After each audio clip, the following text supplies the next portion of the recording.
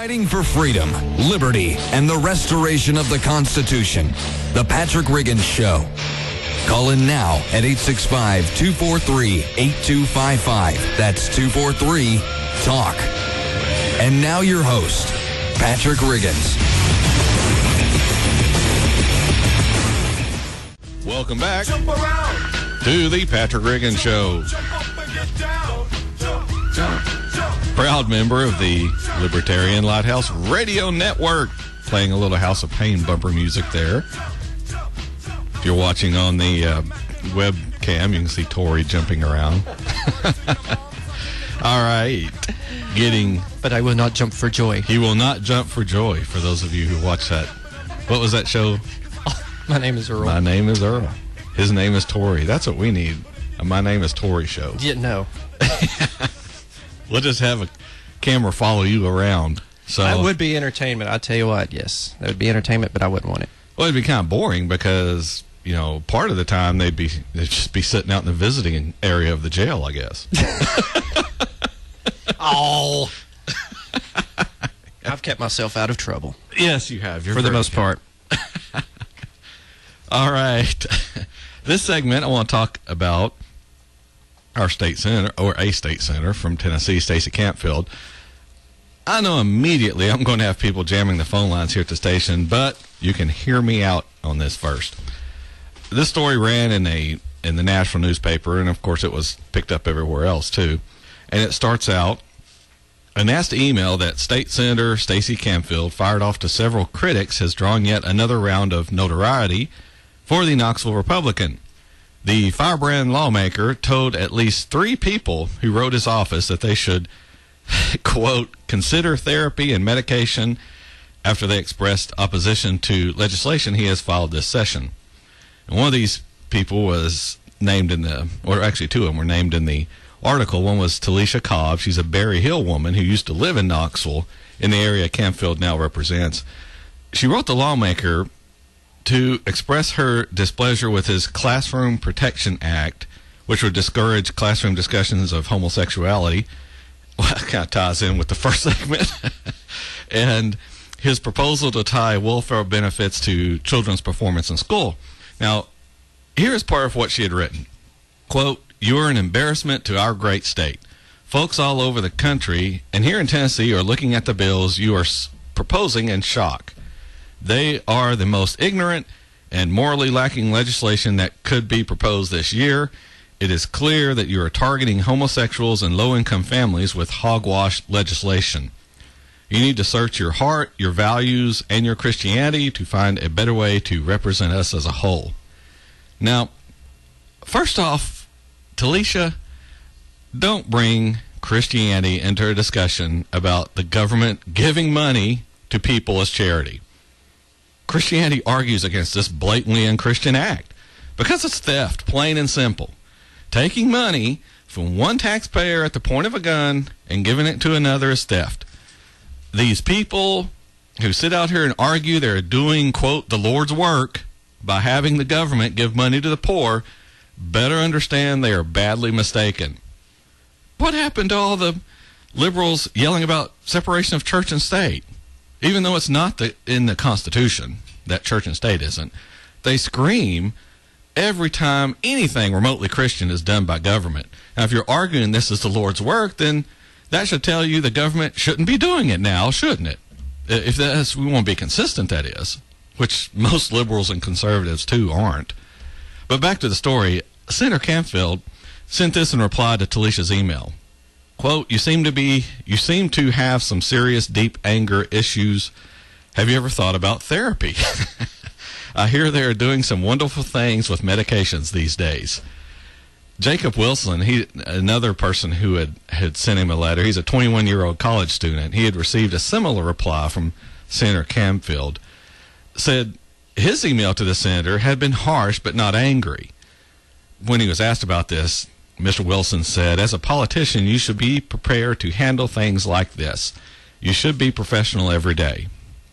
Well, Mr. Wilson, you are 21 and in college. Should you not also be professional as well? You are, after all, an adult, correct? Why not start acting like one? For too long, we have been letting people get away with unacceptable behavior. People want to pass on their incivility. They want to be able to act however they want, yet demand you treat them with decorum and respect at all times, no matter how they act. And if you don't, they kick and scream like little babies. Witness these emails that were written to Senator Canfield. I don't care if you're for the legislation or not. I don't care if you write something mean and hateful. Just don't get all bent out of shape when that kind of treatment is returned. These two people sent these impolite and rude emails, and when they get something snarky in return, they cry and scream like little babies. Yes, Talisha Cobb, Jacob Wilson, I'm calling you a couple of immature children. Little whiny babies who want to act however they want, but demand everyone else treat them correctly. And don't give me this, but Patrick, he's a legislator, he should be more professional. Baloney! These people who wrote these emails are adults, yet they are acting like spoiled children. And if someone doesn't treat them with the utmost respect, they go running to the newspapers and the media like the crybabies they are. Give me a break. Are you saying you should get a pass on your behavior while another adult doesn't? Just because he's a politician doesn't mean anything. You are just immature, and you want to be able to get away with yelling and screaming at people without getting it back. This is just classically what liberals do, and conservatives too. They want to yell and insult, but not get it in return. They can dish it out, but they can't take it because, again, they're immature. You people just need to grow up, or at least grow a pair so you can take it if you're going to dish it out. But, I just don't think that's likely. I guess these two whiners don't abide by the whole treat others as you want to be treated rule. I guess they would rather obey the I want to act however I want, but you have to act like an adult rule that, other immature people and children, the rule they follow. It's just absolutely ridiculous. And like I said, if you're for that legislation or not, I don't care. It's just, if you're going to write impolite, rude letter, just be expecting to get one back. Anyway, moving on. Speaking of ridiculous. Yes? Yes. You're speaking of me, yes? No, I'm speaking of our president. Oh, okay. Carry on. He gave an interview to the magazine, The New Republic, and during the question he was asked, I'm wondering if you as a fan take less pleasure in watching football, knowing the impact that the game takes on its players. Now, this interview was referring to studies that show how concussion injuries are starting to show effects later on in life for football players. Now, the president answered with this, I'm a big football fan, but I have to tell you, if I had a son, I would have to think long and hard before I let him play football. What he's talking about is worrying about these people getting concussions. He also said, I tend to be more worried about college players and NFL players in the sense that NFL players have a union. They're grown men. They can make some of these decisions on their own. And he would also like to see the NCAA do something. By him saying that, it means either they can do something or the government will stick their nose into it. But that is not really my point here. My point I'd like to make is President Obama is so concerned about these kids in college, who are adults, by the way. They're over 18. And being over 18, they can join the military. But if they do that, then Obama will send them overseas to possibly die in a country that cares nothing for us. Die in a country we should not be bothering with in the first place. But putting Americans' lives in danger that's not enough for him. No, sir, he has to endanger and kill indigenous people in those other countries, courtesy of unmanned drones flying around over there killing not only the people they're aiming for, but 10 or 20 others who happen to be unfortunate enough to be in the area. I guess that's collateral damage. That's what they call those people who happen to be murdered in those attacks, authorized by our president. I guess those people don't count. They're expendable. But let them put on a football helmet, and then all of a sudden, hey, now they count for something, at least to this president. He even puts our ambassadors, our diplomatic people, into countries that kind of guarantee their safety. These countries also won't allow us to bring in enough security to keep our people safe ourselves. They're in more danger there than running around a football field.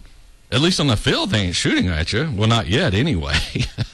But if the president is so concerned about all that, then why not just pull these kids out of these countries where we have no business being in the first place? we're putting them in much more danger there than they'll ever be running up and down the football field. But that doesn't really fit with the scenario, the story that he's putting forth. That's priorities. It is priorities. It's priorities. The priorities are to teach that other country a lesson. And I've covered that on this show. If you want to go back and check that YouTube channel, youtube.com/Patrick Riggin Show, you'll get plenty of opportunities to review my theories on all of that and my analysis. Anyway, we're up on the half-hour break already. This show just flies by. When we come back, we'll talk about Chuck Hagel and how he accused America of being didn't actually accuse America of being a bully, but didn't not agree with it. This is the Patrick Riggin Show. We'll be back in a couple of minutes.